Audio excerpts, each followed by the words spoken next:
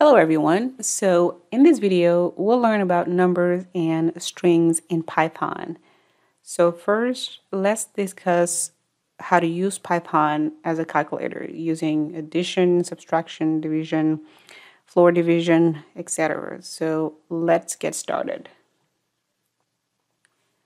So I'm using Jupyter Notebook for these tutorials. So I'll recommend you to watch our video on how to install Jupyter Notebook. Otherwise, you can use pretty much any IDE or editor of your choice and still be able to follow along. So first, let's create a new folder. So click on new. Let me zoom this out a little bit. So click on new and create a new folder. So this is typically alphabetical order. So this is our folder that we just created. So click on that. We can create a folder here, but let's go back and rename this this folder. So click on it, click rename, and then you can pretty much name it anything you want. Let's say Python basics, or maybe yeah, Python basics, rename. So click on the folder, create new file. It's going to open a new window. So here you can click on here directly, and let's say numbers and strings for this first tutorial. Rename, and we're ready to start. So you can use Python as a simple calculator. So you can write a math expression using regular operators like we talked about, addition, multiplication, etc. And it will output the values. So let's say you want to 8 times 6. You can hit run, or it'll output. I mean, if you hit run, it'll output the result. Or you can also hit shift and enter, and it'll output the value as well. So this is multiplication. Let's say 100 plus 36. Shift and enter. Let's say 87 minus 32 equals 55. You can also use chain operations. 8 times 4 minus 3, 29. So Python knows automatically that multiplication takes priority. Division, for example, let's say 7 divided by 4. So for division, Python will always return a floating number. A floating number is just a number with decimal. So it's always going to return a floating number if you use a division. We can also have another chain operation. Let's say 36 minus 3 times 2. All of that divided by 4. And that's 7.5. A regular division, I guess, always returns a float number. So let's say, 17, for example, divided by 3, like we had a regular division here. It's always going to return a, floating number. But if you want to get rid of this fractional part, then you use a floor division. So that's, for example, 17 / 3, and it's only going to output 5. So if you also want to just return the remainder of the division, then you use a %sign. So let's say 17 percent sign 3, then I expect to see 2. Because 3 times 5 is 15, and then 17 minus 15 is 2. So that's the remainder of that division. So if you want to just have the remainder of a division, then you use a %sign. Python can also do squares. So if, for example, you want 8 to the power 2, for example, which is 64, then you use 2 stars and 2. So then that's output is 64. Or just another example, 5 to the power, I don't know, to the power 9 maybe. Then, that's that long number right there. So let's see what else.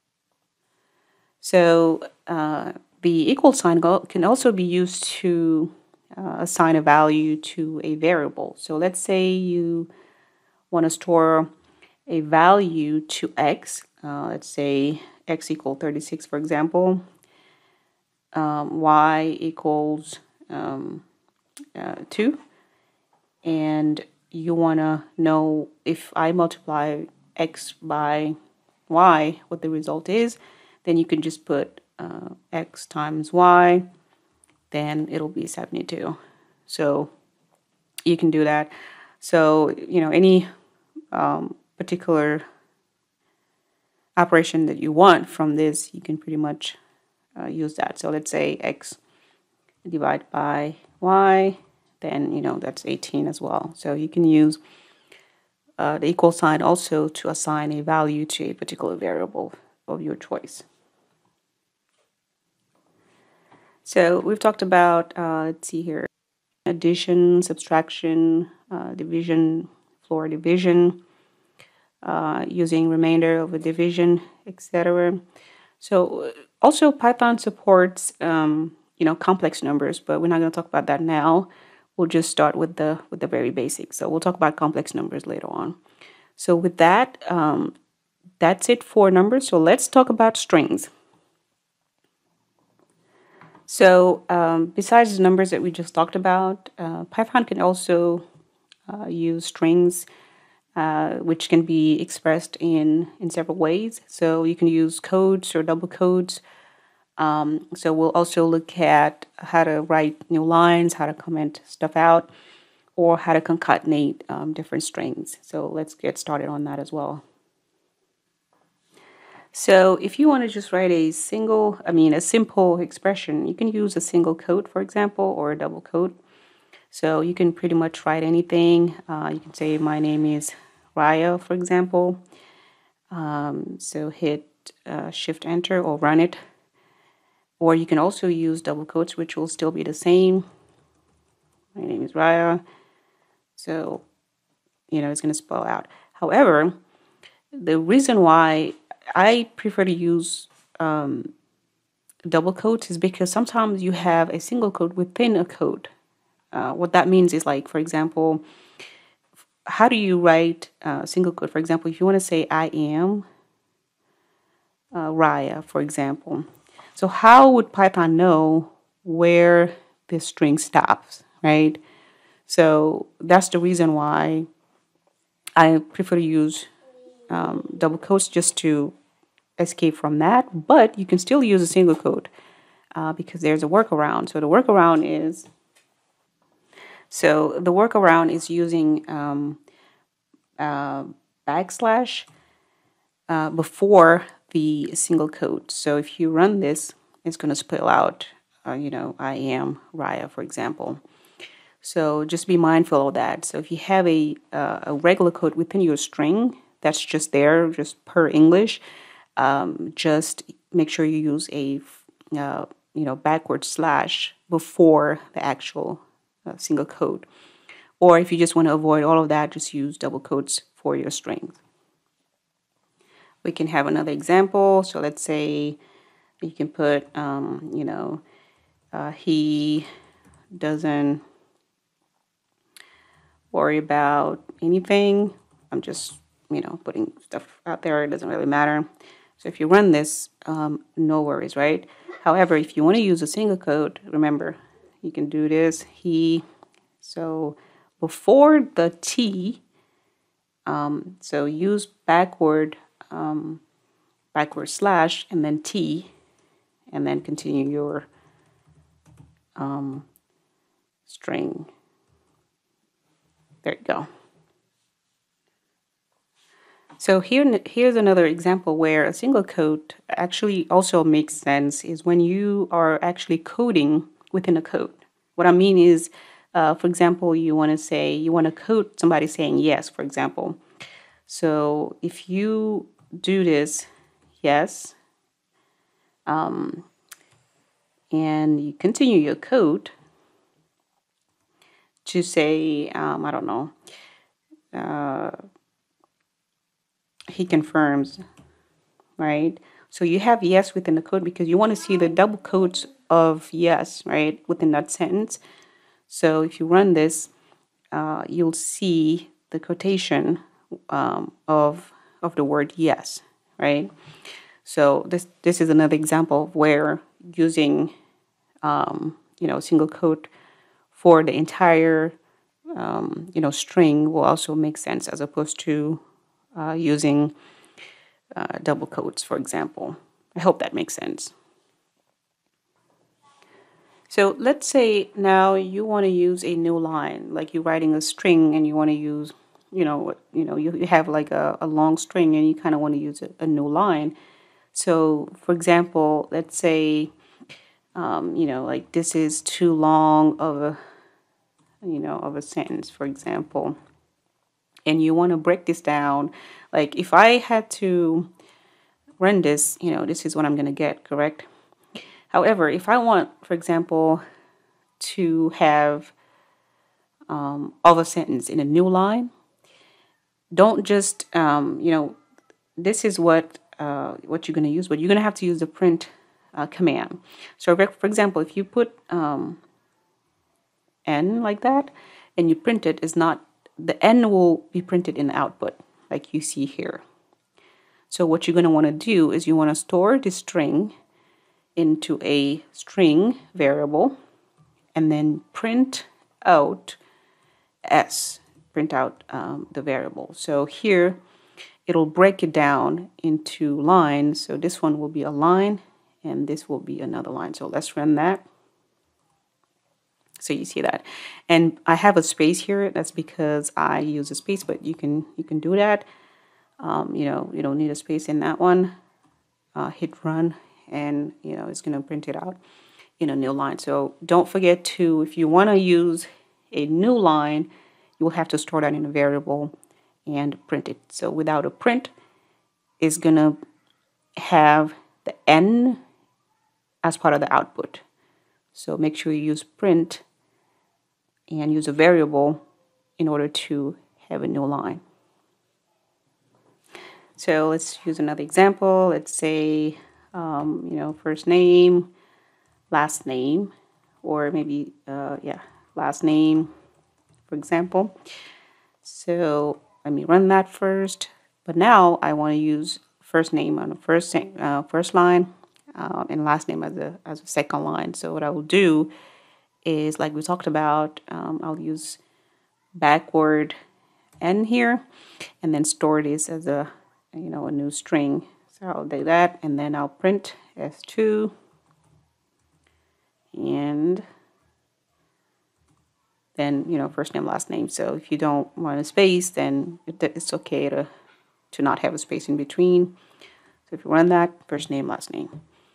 Okay, let's see what else.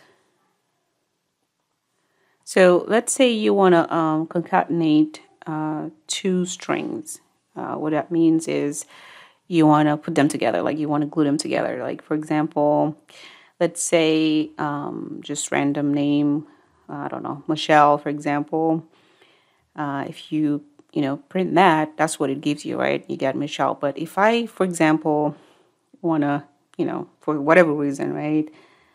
Let's say I put Mish, and then I want to print L on the other hand, for example. So in this case, you can use single quotation and then the plus sign. So the plus sign and single quotation will concatenate two strings. So if I print, it's going to give me Michelle, just like over here, for example.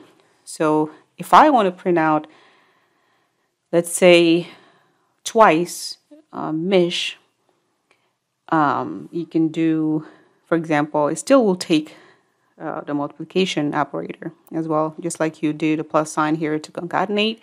You can also multiply the number of times you want to see a particular string. So for example, if I do this and I run it, then you see it's printed out mish and then mish twice because, you know, I multiplied it, right? And you can also do the same thing here. If I want to see two L's, you can do 2 times L and then hit run, and then it prints out 2 mish, 2 mish. I mean, sorry, this is pretty random, but just kind of want to show you how you can use, you know, plus sign and multiplication to concatenate strings. So you see here 2 mish and then, you know, L here and then another L here. Just kind of following along the multiplication and the plus sign for concatenations. So if you want, you can also use just, you don't have to use, for example, the plus sign either. Just use quotation mark, for example, just to concatenate. Python will do that for you like this. So you don't have, if you use plus sign, it's still going to do it, but you don't have to use a plus sign either. So if you run that, it's still going to print out Michelle right here. So you can also concatenate 2 variables or variables in general. So let's say you say first name, and we'll come back to, you know, naming variables and whatnot. So let's just say first name equals John, and you want to add this to Doe, for example. You can say first name plus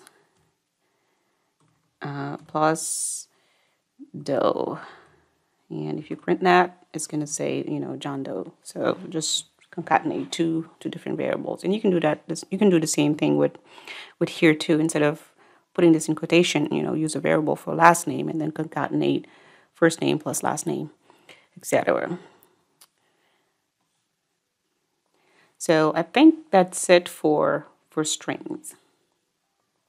So one thing I forgot to mention is comments in Python. So in Python, you can use a hash character to comment something out, a line of code that you don't want as part of your script, for example.